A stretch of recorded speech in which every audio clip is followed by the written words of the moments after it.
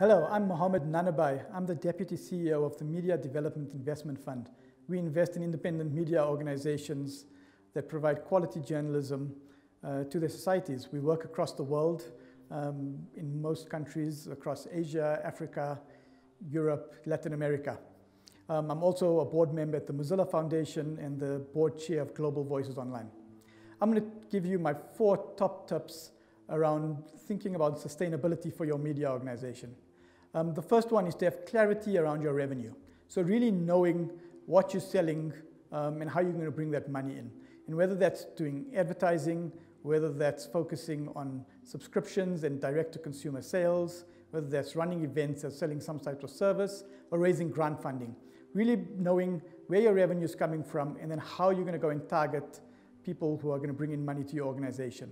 And just having clarity around that's super important.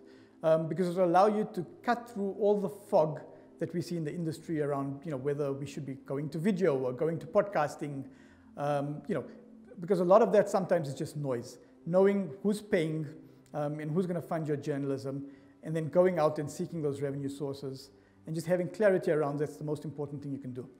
The second is to have a diversified revenue stream. So once you know how you're bringing in that revenue, to make sure you're not over-reliant on one type of revenue, so you're not just relying on advertising, or you're not just relying on grants, but to have a revenue mix in there that allow you to grow and be sustainable without being too reliant on one source of funding that might be cyclical in the market, where suddenly advertising goes down and now you're stuck as an organization.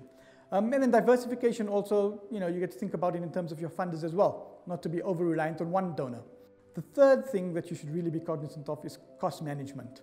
And while it's great to bring in the revenue and be super focused on that, but once the money is flowing, make sure you spend it in a responsible way, in a way that you can plan it out and grow in a manner that's consistent with the revenue you're bringing in. So always keep an eye on costs. Make sure there's nothing frivolous. In order to survive in this media environment, you need to run a lean operation. And then the 4th tip is focus on your audience. And always keep that as your North Star.